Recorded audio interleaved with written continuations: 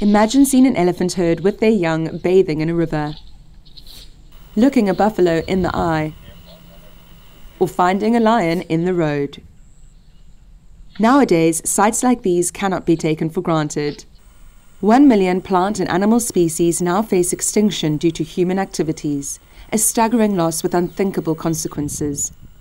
Preventing further biodiversity loss is one of the fundamental issues for Peace Parks Foundation and partners, who are developing large cross-border protected landscapes, restoring and rebalancing ecosystems through rewilding, and working hard to protect species.